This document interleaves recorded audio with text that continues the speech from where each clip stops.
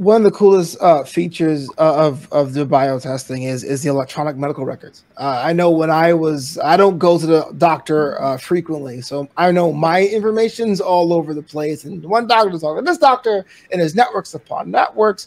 I guess you talk to me more about that. What does that look like to the end user, being able to access their electronic medical records? So here's the thing.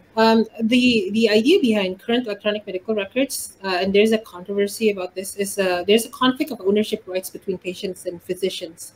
Patients demand that they be given ownership of their medical records, while physicians actually claim that they're the rightful owners of the medical records because they see it as work result and it must remain protected under intellectual property law. And each country, this is actually different. But like in Indonesia, actually, it's decided the ownership of medical records resides within the patients, and it's only put within the hospital servers for convenience. Okay, so anyway, the way we are actually doing electronic medical records is sort of different from like the other blockchain solutions that are doing that, in that we are doing it in a user-first perspective. So if you already have like your own medical records that you want to upload into the blockchain, you put it in the blockchain and you secure it that way, and you ensure that, oh, this is what I got, this is what I received.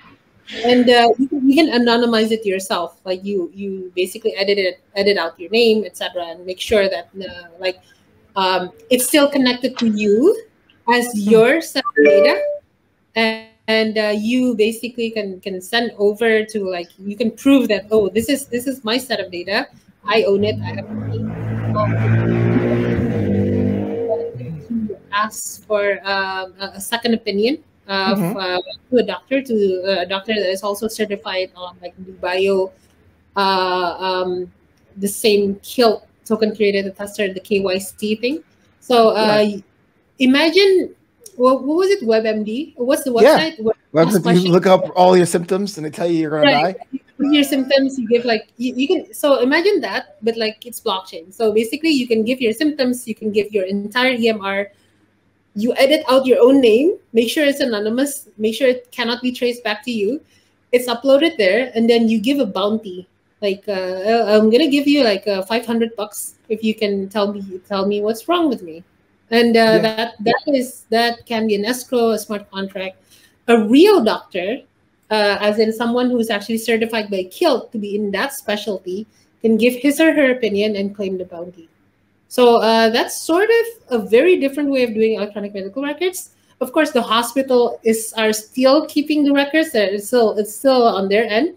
But at least since the patients have a copy, the aggregation of the data is done with this system. Because like you probably have like not just one, but you have multiple medical records that are spread throughout multiple hospitals, right?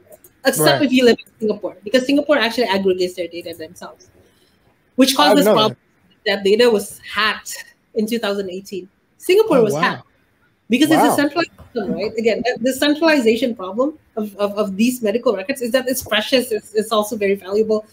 Hackers hack it. Happened in 2018. Very Googleable. You guys can search it. Very public. The Prime Minister's data even got hacked because the Prime Minister was part of that electronic medical records thing as well.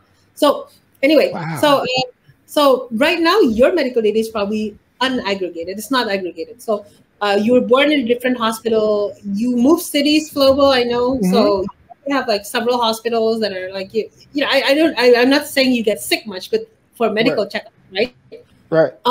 Now, imagine our solution first as sort of a personal medical journal where you have your own health records, but then afterwards you can utilize it to request for a second opinion from a physician that can be from the other side of the world, but you know that they're a physician because it's already curated by KILT, and then you can basically pay them through the system as well. So it's an entirely different system from like the rest of DeBio that we've been talking about. It's an exciting part of our solution as well, and it uses the same infrastructure, and maintains anonymity in the same way.